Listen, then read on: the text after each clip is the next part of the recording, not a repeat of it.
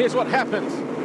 EMX Open Race 1 here, the round of Riga. Kim Savasti almost took the front going through the first turn, but he managed to hold on long enough to pull the whole shot.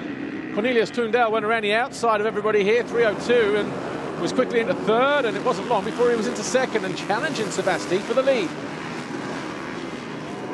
But he was riding on borrowed time for a little bit as Sievenen was in there in third. Watch this lunge here, had to pull out, but was just being a little bit too aggressive on Savasti.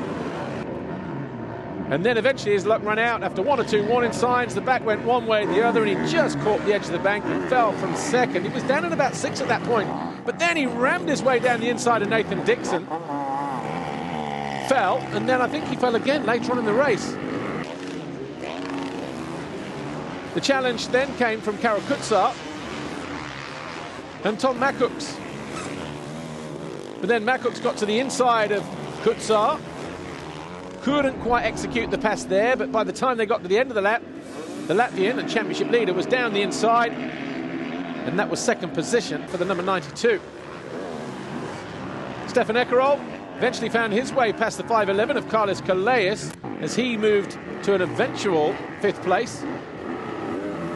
Miro Sievenen was ahead of him, but in the end, the German not able to close in on the Finn. And it was Sievenen who picked up 18 points for 4th place. Final lap, though, Kim Savasti, or just before the final lap, Kim Savasti put himself under pressure with that mistake. And then there was another mistake here on the next jump. Almost got out of shape, but was able to keep a cool head.